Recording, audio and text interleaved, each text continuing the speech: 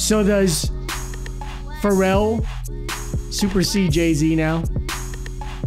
In terms of anything? Who has the bigger comment? Who has the bigger influence?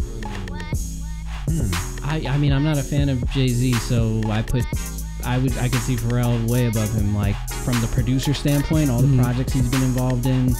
I don't see Jay-Z really making things happen for a lot of people. So for you, he's like his own narcissistic corporate entity. Yeah, I mean, he put Rihanna on, he's put a few people on, he's part of... Both kind of are in a way, stuff. but I feel the exact same with him. I've been a hip hop fan for a long time, and I've been always relatively neutral on Jay-Z. Never like disliked it. It just, for whatever particular reason, it just never stuck with me.